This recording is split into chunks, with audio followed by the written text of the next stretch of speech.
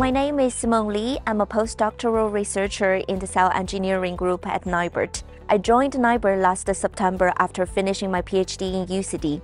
I'm currently working on a Disruptive Technologies Innovation Fund project. Our cell engineering group works under leadership of Professor Neil Barron, who is an expert on genome engineering and Chinese hamster ovary cell research. Our team is uniquely multicultural. Nia Lau is a senior research scientist from Vietnam, and she has extensive knowledge and research experience of molecular biology. Or Skornik is a PhD student from Israel, who is studying with the support of a Marie Curie scholarship.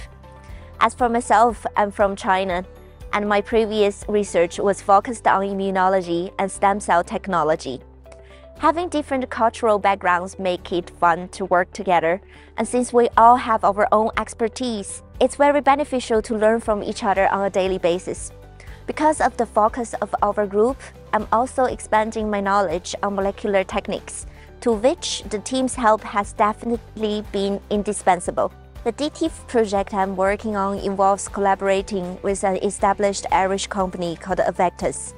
Their latest endeavor is this new technique called Solupor, which is a non-viral delivery system which enables the next generation of cell therapies with improved cell health and functionality. Cell and gene therapy is a hot topic in recent years. To collaborate with Avectus and conduct research on CAR T-cell therapy at the same time really excites me.